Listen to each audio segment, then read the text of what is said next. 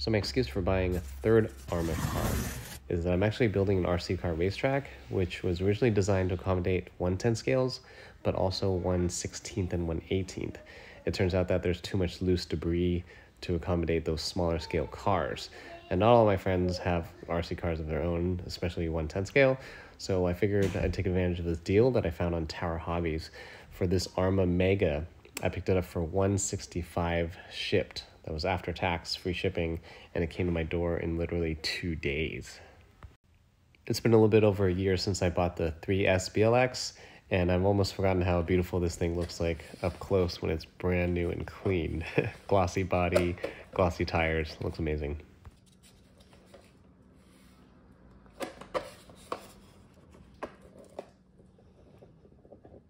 I know some of you may be looking at the 3S BLX versus the Mega Typhon and believe that it's only the electronics that are different, but there are a lot more differences between the two other than the electronics, so we're going to dig into that and take a look right now. Okay, the first difference, we don't even need to take off the body. We're going to look at the turnbuckles.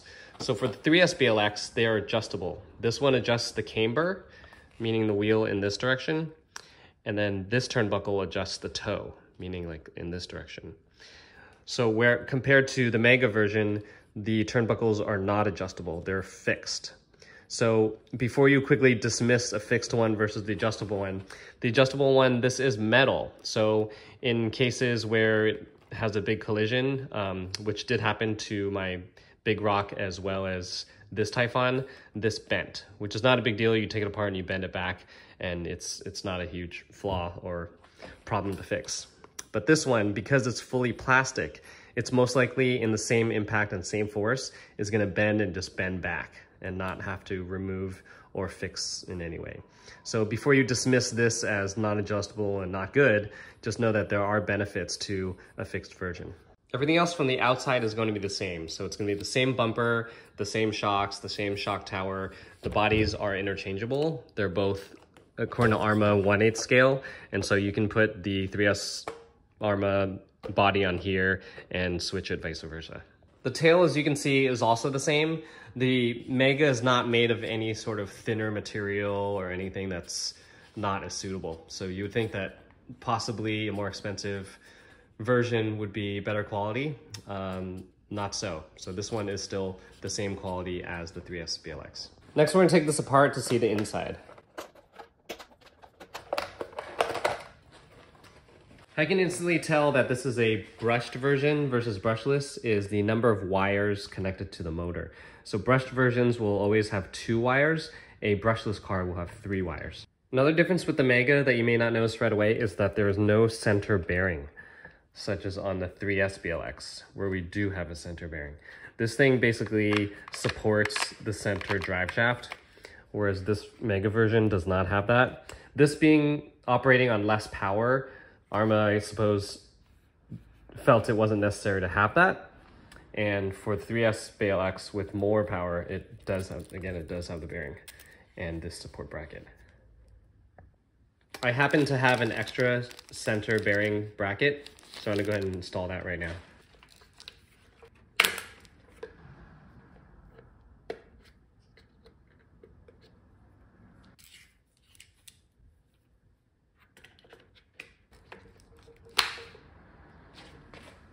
All right, so it does fit. Another major difference is that the shaft of this stock Mega or brushed motor is 3.175 millimeters compared to the 3S BLX, which is 5 millimeters. What that means is the pinion that you use for this, you're not gonna be able to reuse for a brushless motor that has a 5 millimeter shaft. So if you are gonna change to a brushless version, which will most likely have a thicker shaft of 5 millimeters, you're also gonna need to buy a new pinion gear. And the pinion gear needs to match with the Spur gear that's in here. And the Spur gear is also different in the Mega versus the 3S BLX. The bag that is included with the Mega, as far as the parts and instructions, is the same as the one from the 3S BLX. You get the same parts. This goes into here and this removes the wheels. And this can also help you remove the wheels. and we have extra spacers for the shocks that go in here.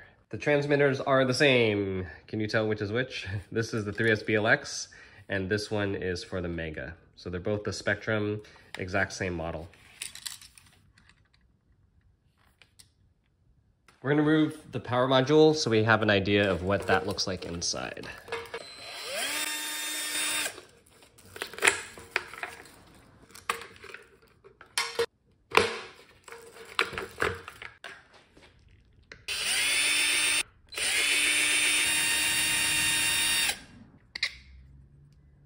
.14T pinion, and the Spur gear is here.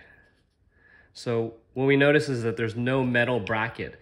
The 3S BLX has a metal bracket that keeps this in place, but since the Mega doesn't have that much voltage going through it and it's not that powerful, we're not expecting that much action that would mess it up, even though the red motor mount for the 3S BLX does bend on a regular basis.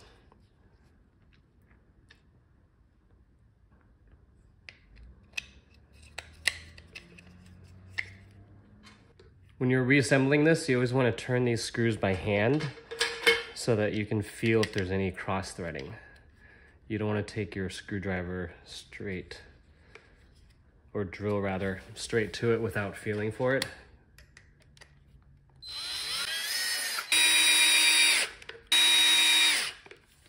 So when you're putting this back together, you want to make sure that the spleen here matches that inside there. If they're not matched correctly, they're not going to snap in place as easily or at all.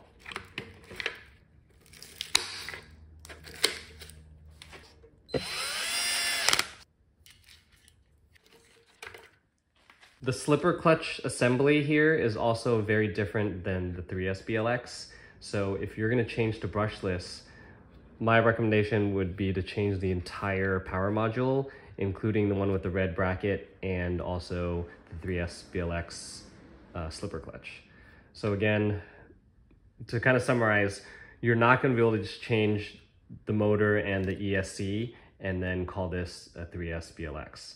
That's not exactly how this works. So if you are going to upgrade, that's definitely an option, but as far as savings and value, you're gonna wanna get the 3S BLX out of the box. If you're gonna save money and run the Mega, which is totally fine, I actually bought this 2S car for a backyard dirt track, which most people run 2S cars anyway. So this is not gonna be upgraded to a 3S whatsoever. You're probably watching this video because you're considering spending the extra money for the 3S BLX versus the Mega, and wondering if you got the Mega, what do you need to change to turn it into that guy? So if you're gonna buy one, knowing that you're gonna run it 3S, as far as value and dollars, you're gonna wanna buy the 3S BLX out of the box and just run it. But just know that, I have another video of all the issues that 3S BLX has. You're gonna have those issues with this guy too, because you're essentially turning this into that. So there are benefits of reliability with a 2S rig. You're just running a lot less stress through the entire system. And of course you're gonna have lower miles per hour. It's gonna be a lot slower, but you're gonna have a lot more reliability on a 2S rig versus a 3S. So again, if you're gonna try to decide between the two, there are reasons to get a 2S car. And for me, I bought this because, first of all, it was on sale at Tower Hobbies for $150. Free shipping, tax, all in all, to my door, 2 days shipping actually, was $164 versus $330 plus tax. So you can kind of do the math. So this was a really good deal, and I plan to run this strictly on an RC backyard dirt track, where most people run dirt track cars on 2S cars using 2S cars anyway. So it's not underperforming, and it's not like it's, you know, some people are ashamed or maybe not not confident in getting a 2S car because it's only 2S and everyone else has 3S or 6S or 8S. But just, if you get this, there's a reason for it and there's a place for it. So don't be embarrassed or ashamed or think that you ought to be getting that. It really depends on what you're looking for. If you're looking for reliability, I suspect this one will be a lot more reliable. I haven't run this yet, and that's why I was able to pull the module out so easily, because there's no dirt in it. But just knowing that this is a 2S car that maxes out at 30 miles an hour versus that car that is 3S and maxes out at 50 miles an hour, and having run at least 100 batteries through that, I can tell you that that is fun while it lasts, but it's not necessarily super reliable. So reliability and the expense is going to be just less power, but you're also saving a lot of money here. Don't underestimate the cost of batteries. The cost of a 2S battery is much cheaper than the cost of 3S batteries. And think about how many batteries you're going to get and how many you'll really need. For me, I generally have 6 batteries, 6 battery packs, 3 for myself and 3 for a friend who wants to run another BLX car with me. So if you're on a tight budget, then consider batteries. You know, you don't want to be that guy who buys a fancy real car and then forgets about the cost of insurance or cost of gas, okay? So the overall picture, you do want to include the cost of batteries in your budget. And so again, 2S batteries are going to be significantly cheaper than 3S ones. I do recommend though that if you're going to get new batteries for this, that you buy LiPo packs as opposed to the nickel metal hydride that's in here. So that's going to be essentially a free mod because you're not going to have to buy any parts for it. You're literally just going to adjust the ESC, and the instructions will show you how, so that you can run it on LiPo as opposed to nickel metal hydride.